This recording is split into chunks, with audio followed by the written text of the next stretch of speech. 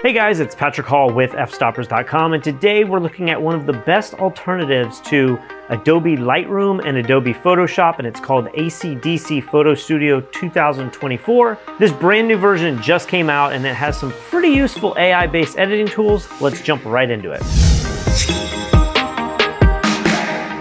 Now, over the years, we have reviewed ACDSee software a few times on our channel, and with each new version of the software, it not only gets more and more powerful, but the user interface and intuitiveness of their software has actually made switching over from Adobe pretty easy. Now, in this short little review video, I'm gonna be looking at Photo Studio Ultimate 2024, which is ACDSee's flagship editing software mainly aimed at professional photographers.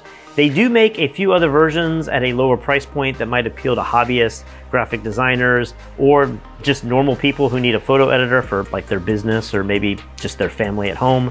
The ultimate version that I'm gonna be using is their deluxe version, but it has all of the latest features. Now, normally I talk about pricing at the end of the video, but I think with ACDSee software, a lot of the value actually comes in the pricing model that they've developed.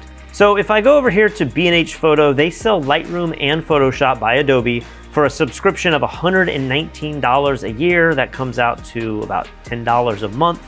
ACDSee also has a subscription model. Theirs is $89 a year, which I think is pretty competitive. But the real advantage is for someone who doesn't need all the bells and whistles updated every single month and just wants to own a powerful photo editor perpetually without being tied to a subscription. Now, Adobe, for whatever reason, they've completely moved away from the single purchase option. You can only subscribe to it. I think that's kind of a mistake, but that's the way they've gone. With ACDSee, you can download an entire copy unlocked and use it perpetually, and it's just $149. So I think that's a really good deal.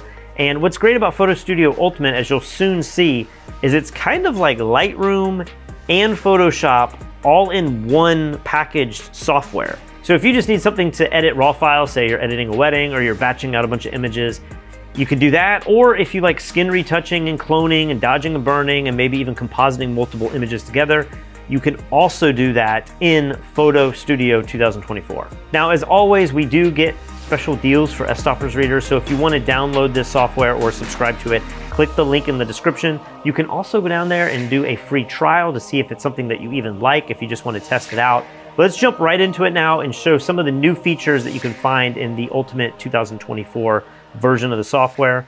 First off, there's a lot of graphical user interface changes that make it a lot more intuitive and easy to use. And if you know me, I like things intuitive. And they also have some really cool AI features as well. So here we are in ACDSee's Photo Studio Ultimate 2024. And right now I've just imported a few images that are on my computer that I've taken or that I'm in. And if you see up here at the top, I'm under the Manage setting. And under Manage, you can do a bunch of cool things. They now have this new feature called AI Keywords. Let me just talk about this really quick. It's not something that I'm super excited about, but once I realize what it does, it is pretty exciting. When you import your images into Photo Studio, it's going to automatically look at every image, and then AI is going to determine the best keywords that fit those images and then automatically tag your photos. You can then import those keywords, add your own keywords. And what's great about this is if you ever export your files and then put them on the internet, you know that Facebook and Instagram and Google, they all use the metadata in your images to help reference different files and also send traffic to your website. So having really good keywords on your images is extremely important, but I know for me, I never sit down and type all of those in. It's always a big pain. And then I'm always there stuck thinking like, what are some good keywords for these photos? ACDSee does that automatically for you. So you can just import them in, add your own, batch them out. And if you also want to use these keywords in other photo editors, you can convert them to the IPTC format, which is just kind of a standardized version of the metadata keywords. And so that way they'll import into other file systems that you might use as well. Let's jump into Develop. And the Develop module, as you'll see here as it opens up, it's very similar to Lightroom. I mean, this is very similar to Lightroom. And so you have your film strip down here on the bottom, and you can click through different photos. And we have a bunch of new things that you can do. The biggest one and the most exciting thing is the masking. Maybe a year ago, Adobe Lightroom released AI masking where you can do really complex masking right there in Lightroom, which was something you kind of had to jump into Photoshop to do. And I have to say, it is a complete game changer. I don't know about you guys, but for me, it has changed the way that I edit photos. It's changed the way that I take photos, knowing that I can now mask the background and the subject separately.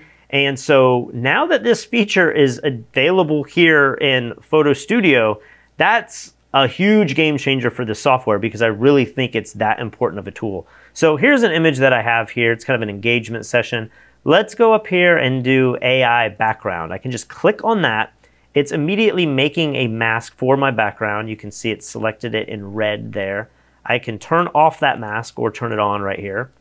Let's go ahead and turn it off. And then now what I can do is I can adjust the exposure. So this image was shot with flash, so I was able to really darken the background and get my subject to pop off of it.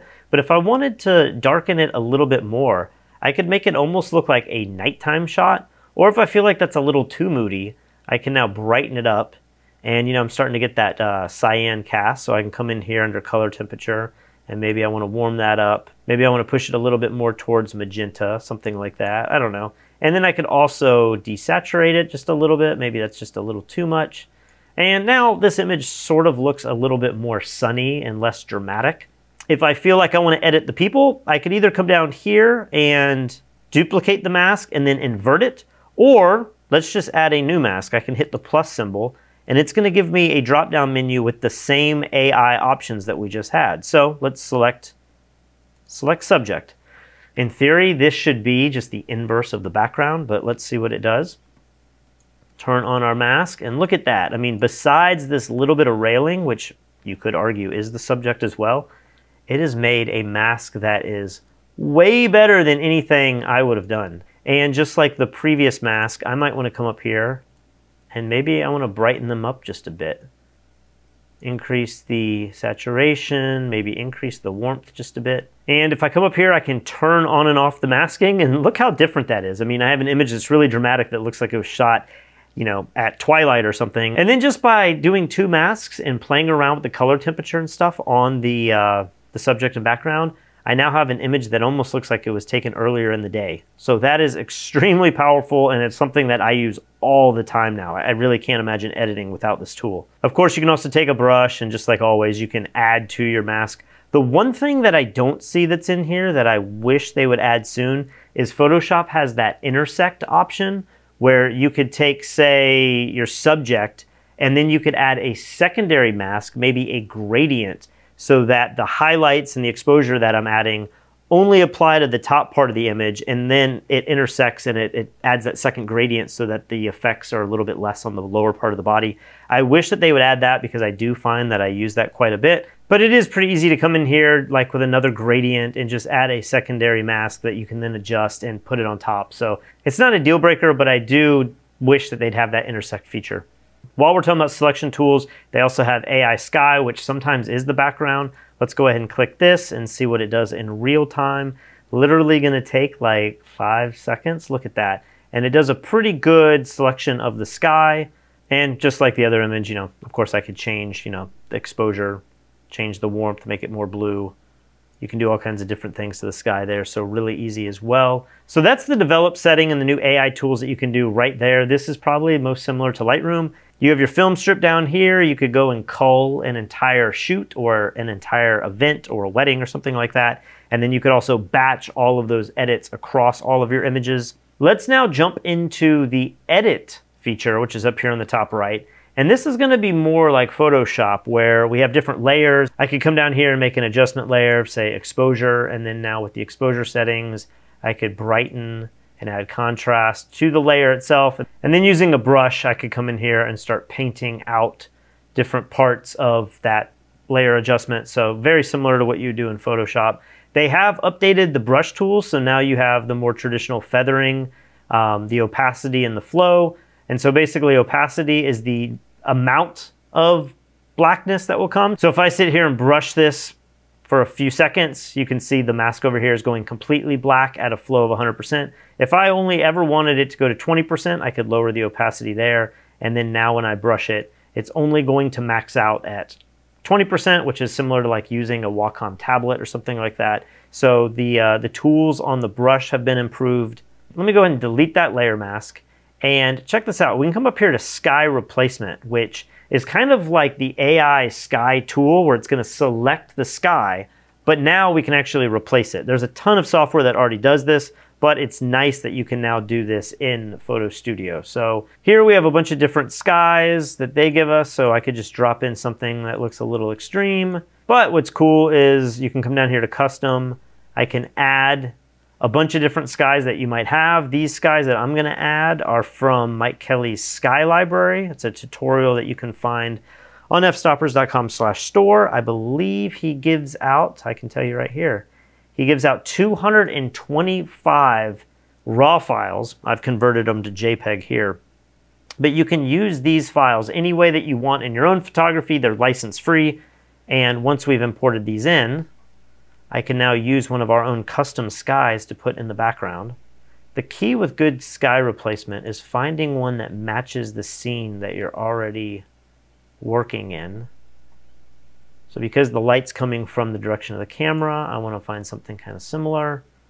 Something like this could work. I can now come down here to scale and shrink this down. I don't want to shrink it down too much, or you're going to see the edge. And then I can place it more with the vertical position. The way we've designed this sky library is we have the horizons showing in every single image. So I want to just bring down the horizon just below my real horizon. And once we have this in place, we might want to mess with the temperature. That's a little too warm for the scene, so maybe I would bring this down. Of course, I could open the raw file and really correct the white balance correctly.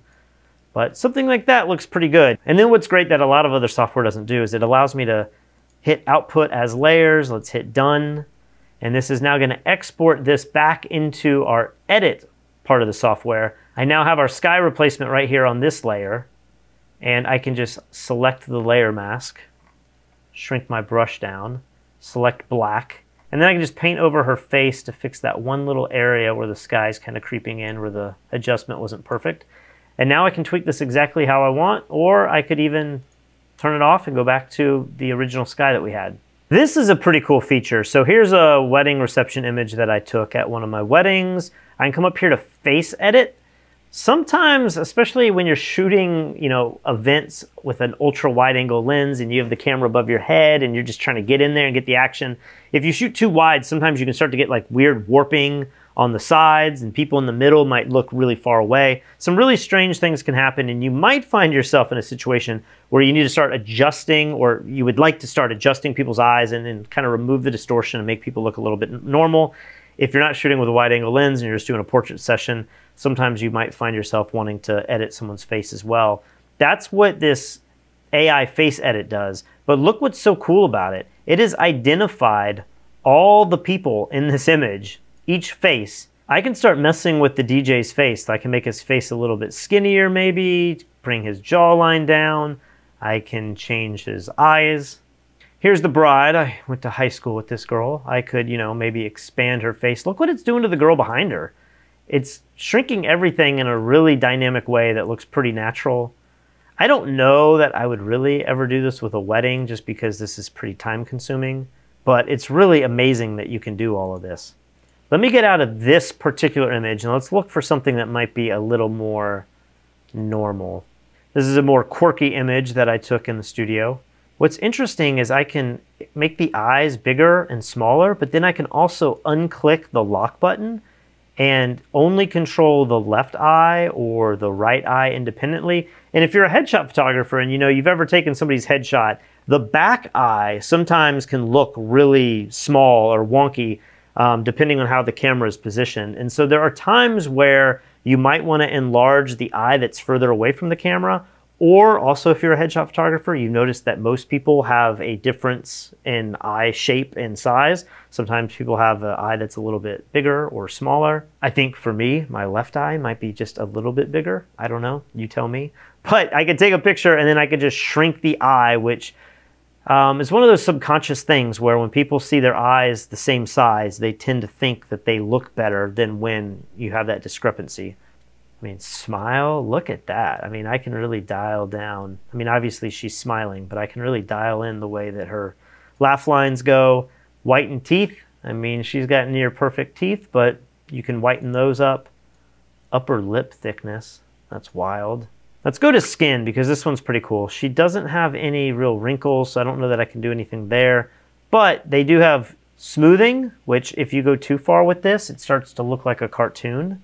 So maybe I would probably keep this like less than 25%. And then glow. There are times, especially in portrait work outside, where maybe the light from the natural environment or your strobe light is lighting the person evenly, but you just want a little bit of pop on their face. You could accomplish that with glow. And if I go back and forth between previous and the edit, I mean, that's pretty wild. Which one do you like better? I might have gone too far with the mouth, but I do like what it's doing to the skin. Let's go ahead and hit done. And now finally, let me just run through one quick edit just to kind of show you what you can do with this software. Yesterday was my son's first birthday, and so here is an image from his first week of life. So this image was taken almost a year ago.